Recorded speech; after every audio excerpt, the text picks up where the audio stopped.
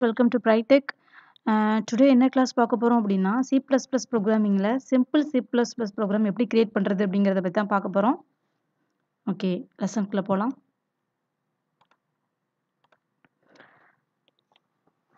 ஒரு program create பண்றதுக்கு ஸ்டார்ட்டிங்ல நமக்கு என்ன தேவை அப்படின்னா, ஹெடர் ஃபைல் தான் நமக்கு தேவை. சரிங்களா? ஸோ ஹெடர் ஃபைல ஃபர்ஸ்ட் நான் ஆட் படிக்கிறேன். #include iostream.h. இது என்ன பர்ப்பஸ்க்காக குடுக்குறோம் அப்படின்னா, நம்ம ப்ரோகிராம்ல நம்ம அவுட்புட்டுக்காகவும், இன்புட் குடுக்குறதுக்காகவும் ஒரு ஹெடர் ஃபைல் நமக்கு தேவை. அந்த ஹெடர் ஃபைல் என்னன்னு பார்த்தோம்னா, iostream.h அப்படிங்கிறது.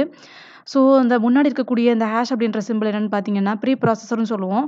ஸோ நம்ம என்ன ஃபைல் நம்ம ரெக்வெஸ்ட் பண்ணி கேட்குறோமோ, அத எடுத்துட்டு வந்து குடுக்கும். ஸோ அந்த ஃபைல்ல இருந்து என்ன பண்ணிக்க முடியும்? நம்ம இன்புட் ஆப்பரேஷனையும், அவுட்புட் ஆப்பரேஷன் நம்ம வந்து பெர்ஃபார்ம் பண்ணிக்க முடியும். சரிங்களா? ஓகே. அடுத்த லைன் என்னன்னு பார்த்தோம் அப்படின்னா, மெயின் ஃபங்ஷன். எப்போதுமே ஹெடர் ஃபைல ஃபாலோ பண்ணி மெயின் ஃபங்ஷன் நம்ம எழுதுவோம். சில எப்படி ஃபாலோ பண்ணோமோ அதே போல தான் C++லயும் சரிங்களா? ஸோ மெயின் ஃபங்ஷன் எழுதிக்கோங்க. மெயின் ஃபங்ஷனுக்கு அப்புறம் ஓப்பனிங் பிரேஸ். இதான் வந்து ப்ரோகிராமோட பிகினிங் ஆஃப் தி அதாவது ஒரு ப்ரோகிராம ஸ்டார்ட் பண்றதுக்கான சிம்பலே வந்து என்னன்னு பார்த்தீங்க அப்படின்னா, ஓப்பனிங் பிரேஸ் தான். சரிங்களா? ஓகே. அதுக்கப்புறம் என்ன பண்ண போறோம் அப்படின்னா, ஒரே ஒரு மெசேஜ் மட்டும் தான் நான் வந்து பிரிண்ட் பண்ண போறோம். என்னன்னு பார்த்தீங்க அப்படின்னா, பிரிண்ட் பண்றதுக்கு என்ன ஸ்டேட்மெண்ட் நீங்க யூஸ் பண்ணுவோம்னு பார்த்தீங்கன்னா, cout அப்படிங்கிற ஒரு ஃபங்ஷன் நீங்க யூஸ் பண்ணுவோம். cout. ஷிஃப்ட் லெஃப்ட் ஆப்பரேட்டர் வந்து நம்ம இங்க வந்து யூஸ் பண்ணிக்கணும். இந்த டபுள் கோட்ஸ்க்கு நம்ம என்ன குடுக்குறோமோ, அது அப்படியே நமக்கு வந்து டிஸ்ப்ளேல பிரிண்ட் பண்ணி காமிக்கும். சரிங்களா? இப்ப நான் இதுல என்ன குடுக்க போறேன் அப்படின்னா, C++ is better than C அப்படின்னு ஒரு மெசேஜ மட்டும் பிரிண்ட் பண்ணணும் அப்படின்னு நினைச்சு நான் உள்ள குடுக்குறேன். ஸோ அதுக்கப்புறம் என்ன பண்றேன் அப்படின்னா, /n அப்படிங்கிறத குடுக்குறேன். இது எதுக்காகன்னா, அடுத்த லைன் கீழ இறங்குறதுக்காக இந்த ஸ்டேட்மெண்ட்ட நான் குடுத்துக்கிறேன். சரிங்களா? ஓகே. லாஸ்ட்ல என்ன பண்ணிறணும், செமிகோலன் வச்சு எண்ட் பண்ணிறணும். எந்த ஒரு பிரிண்டப் ஸ்டேட்மெண்ட்டா இருக்கட்டும், அதாவது ஒரு மெசேஜ பிரிண்ட் பண்ணக்கூடிய ஒரு ஸ்டேட்மெண்ட்டா இருக்கட்டும், லாஸ்ட்ல முடியும்போது செமிகோலன் வச்சு எண்ட் பண்ணணும். சரிங்களா? செமிகோலன் வைக்காம விட்டீங்க அப்படின்னா, எரர் நமக்கு அடிக்க ஆரம்பிச்சுரும். ஓகே. இது பக்கத்துல என்ன பண்றேன் அப்படின்னா, டபுள் ஸ்லாஷ்ல ஒரு ஸ்டேட்மெண்ட்ட நான் குடுக்குறேன். C++ statement. இது என்ன பர்ப்பஸ்க்காக குடுக்குறோம் அப்படின்னு பார்த்தீங்கன்னா, நம்ம என்ன மாதிரியான ஒரு ஸ்டேட்மெண்ட் உள்ள குடுக்குறோம் அப்படிங்கிறத யூசர் ஐடென்டிஃபை பண்றதுக்காக இந்த ஸ்டேட்மெண்ட் குடுக்குறோம். சரிங்களா? ஒரு நியூ யூசரே வந்து ஒரு C++ ப்ரோகிராம் வந்து டெவலப் பண்றாங்க. இல்ல அந்த ப்ரோகிராம் வந்து ரீட் பண்றாங்க அப்படின்னா, இந்த ஸ்டேட்மெண்ட் அவங்களுக்கு வந்து ஹெல்ப்பா இருக்கும். ஓகே. இந்த ஸ்டேட்மெண்ட் வந்து C++க்கான ஸ்டேட்மெண்ட் அப்படிங்கிறத அவங்க ஐடென்டிஃபை பண்றதுக்கு ஈஸியா இருக்கும். இது வந்து எந்த இடத்துல, எந்த ஸ்டேட்மெண்ட்ல எங்க வேணாலும் நம்ம குடுத்துக்கலாம். எந்த இடத்துல வேணாலும் நம்ம வந்து இந்த ஸ்டேட்மெண்ட்ட குடுத்துக்கலாம். சரிங்களா? இன்னொரு விஷயம் என்னன்னு பார்த்தீங்கன்னா, டபுள் ஸ்லாஷ் ஆரம்பிக்கும்போது, எண்ட் பண்ணும்போது அதாவது இந்த இந்த இந்த ஸ்லாஷை போட்டு நம்ம வந்து எண்ட் பண்ணக்கூடாது. சரிங்களா? இது ஸ்டார்ட்டிங்ல மட்டும் தான் போடணும். எண்ட்ல வந்து நம்ம குடுக்கக்கூடாது. ஓகே. இந்த டபுள் ஸ்லாஷ் எங்க யூஸ் பண்ணுவோம் அப்படின்னா, சிங்கிள் ஸ்டேட்மெண்ட்க்கு மட்டும் தான் டபுள் ஸ்லாஷ் அப்படின்றத நம்ம யூஸ் பண்ணுவோம். சரிங்களா? ஓகே. அடுத்து என்ன பண்ண போறேன் அப்படின்னா, ஒரு மெயின் ஃபங்ஷன் கிரியேட் பண்ணியாச்சு.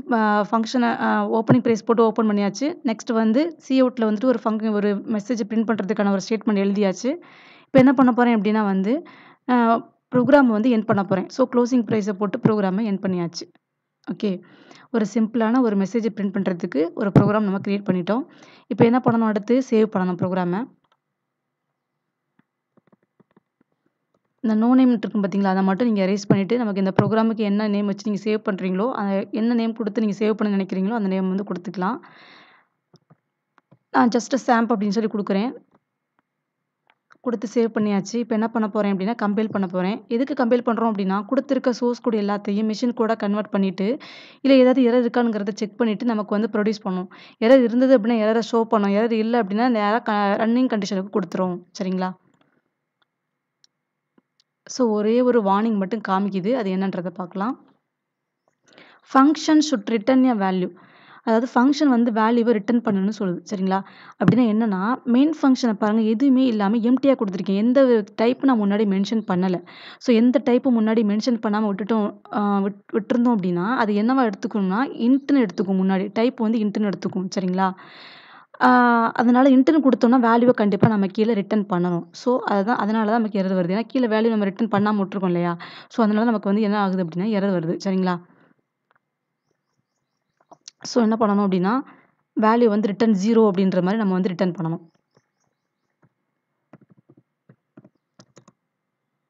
ரிட்டர்ன் 0 குடுத்தாச்சா? ஓகே. இப்ப என்ன பண்ண போறேன் அப்படின்னா, ஃபைல சேவ் பண்ணிட்டு, திரும்ப என்ன பண்றேன்னா, கம்பைல் பண்றேன். எனக்கு எந்த எரருமே இல்ல. ஓகே. இப்ப என்ன பண்ண போறேன்? ரன் பண்ண போறேன்.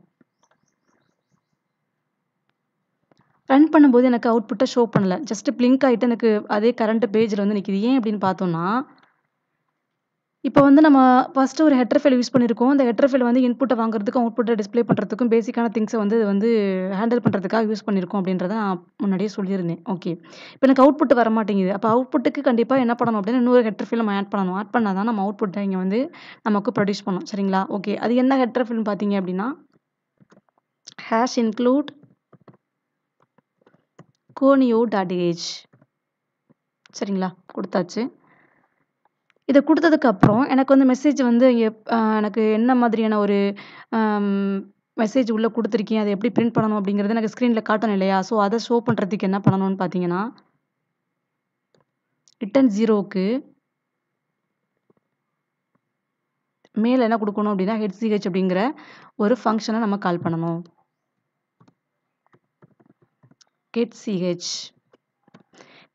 மீனிங் கெட் கேரக்டர்ன்னு அர்த்தம்.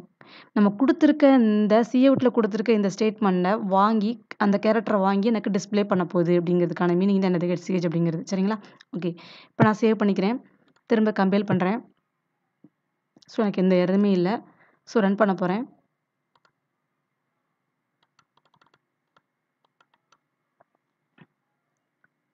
கண்ட்ரோல் F9 குடுத்தாலும் உங்களுக்கு ரன் ஆகும். ஸோ எனக்கு 2 டைம்ஸ் வந்து எனக்கு என்னன்னு பார்த்தீங்கன்னா, அவுட்புட்டா ப்ரொடியூஸ் பண்ணியிருக்கு. எனக்கு இந்த மாதிரி வரக்கூடாது இல்லையா? ஸோ நான் வந்து இப்ப பாருங்க 3வது டைமா நான் இன்னொரு டைம் நான் வந்து என்ன பண்றேன், பிரிண்ட் பண்றேன் பாருங்க.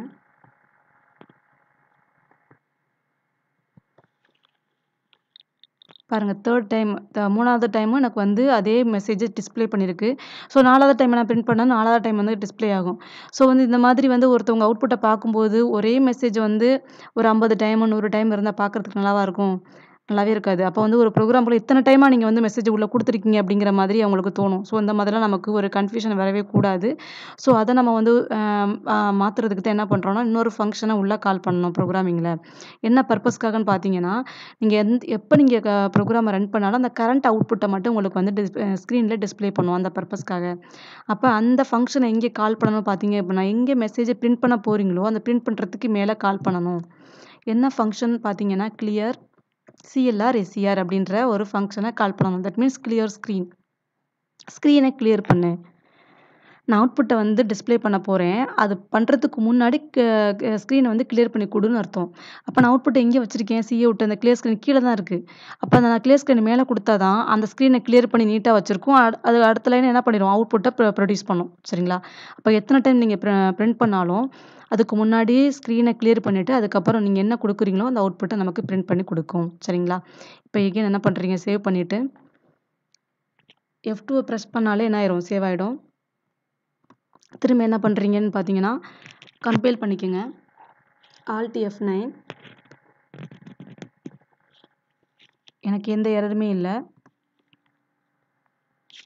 திரும்ப கண்ட்ரோல் F9 குடுத்து ரன் பண்ணுங்க. பாருங்க எனக்கு ஒரே ஒரு டைம் மட்டும் தான் எனக்கு பிரிண்ட் ஆயிருக்கு. அப்ப எப்படி இந்த ஃபங்ஷன் ஒர்க் ஆகுது அப்படின்றது புரியுதா? எதுவுமே பிராக்டிகலா பண்ணி பார்த்தா தான் அது எந்தெந்த ஃபங்ஷன் எந்தெந்த லைனுக்காக யூஸ் ஆகுது அப்படின்றத நம்ம வந்து கிளியரா அண்டர்ஸ்டாண்ட் பண்ணிக்க முடியும். சரிங்களா? ஓகே. இப்ப எகைன் பாருங்க. இப்ப நான் மேல இருக்கக்கூடிய அந்த ஹெடர் ஃபைல எடுத்து விட்டுறேன். நான் ப்ரோகிராம் ரன் ஆகுதா அப்படிங்கிறத நம்ம செக் பண்ணலாம். ஓகே.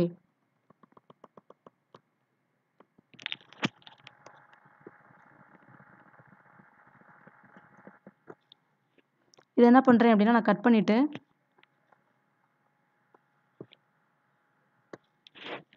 திரும்ப நான் வந்து என்ன பண்றேன்னா, சேவ் பண்ணிக்கிறேன்.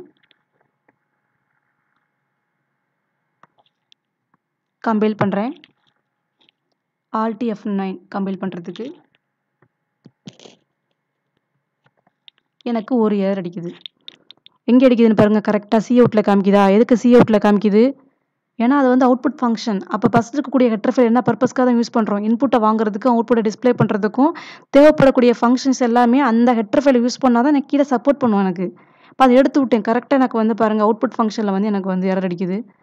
ஸோ என்ன பர்ப்பஸ்க்காக யூஸ் பண்றோம் அப்படின்றத நமக்கு தெரியணும். தெரியணும் அப்படின்னா நம்ம ஒவ்வொரு லைனா போட்டு பார்த்தீங்க அப்படின்னா, எந்தெந்த லைன் எந்தெந்த ஹெடர் ஃபைலுக்காக யூஸ் ஆகுது அப்படிங்கிறத நம்ம ஈஸியா அண்டர்ஸ்டாண்ட் பண்ணிக்கலாம்.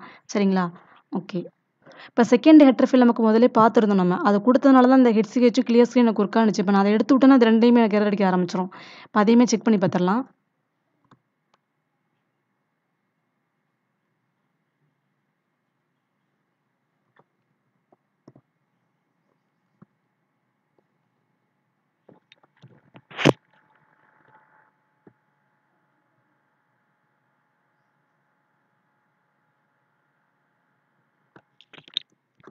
#include iostream.h இந்த ஃபைல நான் இதில இன்க்ளூட் பண்ணிட்டேன். செகண்ட் லைன மட்டும் நான் எடுத்து விடுறேன் பாருங்க.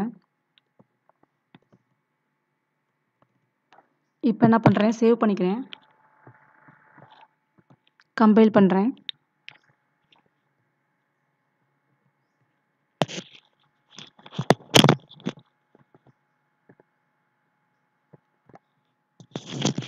எரர் எனக்கு வந்திருக்கு. எங்க கரெக்ட்டா எங்க நிக்குதுன்னு பாருங்க. கிளியர் ஸ்க்ரீன்லயும் ஹெச்ல நிக்குது. அப்ப அந்த குடுத்த ஃபங்ஷன் எதுக்காக தான் மட்டும் ஒர்க் ஆகும்?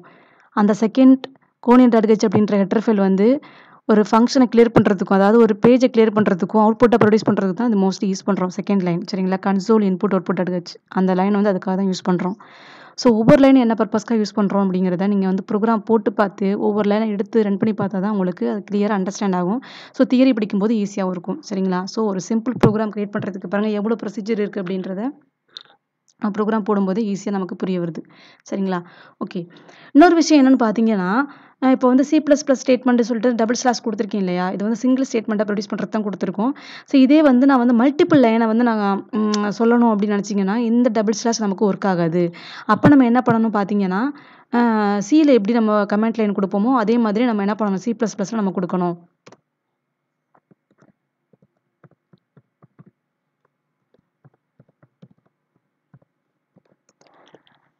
சரிங்களா? C++ல குடுக்கணும். ஸ்லாஷ் ஸ்டார் அப்படின்னு சொல்லி குடுத்துட்டு, ஒரு மல்டிபிள் லைன நீங்க வந்து பிரிண்ட் உள்ள டைப் பண்ணிட்டு, திரும்ப என்ன பண்ணணும், ஸ்டார் ஸ்லாஷ் அப்படின்னு சொல்லிட்டு நீங்க போட்டு எண்ட் பண்ணீங்க அப்படின்னா, உங்களுக்கு வந்து எந்த மாதிரியான ஒரு மல்டிபிள் லைன நீங்க வந்து சொல்ல நினைக்கிறீங்களோ, அது ஈஸியா என்ன பண்ணீங்க அந்த கமெண்ட்டுக்குள்ள நீங்க சொல்லிக்கலாம். சரிங்களா? ஓகே. இன்னொரு விஷயம் என்ன அப்படின்னா, நான் ஃபார் லூப்ல வந்து கமெண்ட்ட யூஸ் பண்ணணும்னு நினைக்கிறேன் அப்படின்னு நினைச்சீங்கன்னா, ஃபார் லூப்ல யூஸ் பண்ணும்போது இந்த டபுள் ஸ்லாஷ் கமெண்ட் வந்து அங்கே வந்து சப்போர்ட் பண்ணாது. அங்கே அந்த மல்டிபிள் லைனுக்கு யூஸ் பண்ணக்கூடிய அந்த கமெண்ட் தான் நமக்கு ஒர்க் ஆகும். இப்ப பாருங்க ஒரு எக்ஸாம்பிளுக்கு நான் சொல்லி காமிக்கிறேன். இப்ப இந்த இடத்துல நான் என்ன பண்ண போறேன்னா, ஃபார் லூப் யூஸ் பண்றேன். ஃபார்